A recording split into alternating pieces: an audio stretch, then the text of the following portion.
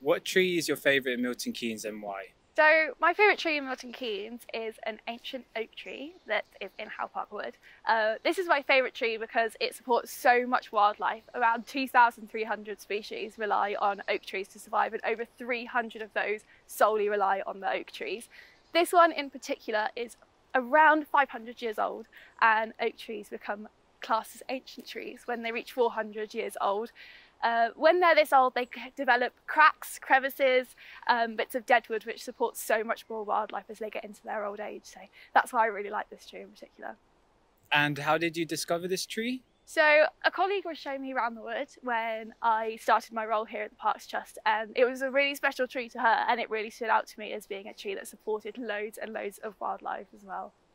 And was there any specific characteristics that brought your attention to the tree? I like that it doesn't look perfect, but it supports just so much wildlife despite not looking like an amazing tree. And I like that it's a bit of a secret as well. Not many people know about it. And other than this tree, is there any specific tree species that you really like? My personal favourite species of tree is a horse chestnut tree. This is because when I was younger there was one at the end of my road, and my friends and I would go play in it, make leaf piles, and we collect lots of conkers, so that species of tree holds a lot of special memories for me. And when you think about trees, is there anything that you think people can learn from them? I think people can learn that good things come with time and to be patient. This oak tree in particular, as it got older, it supported more and more wildlife, so things get better as you go on, yeah.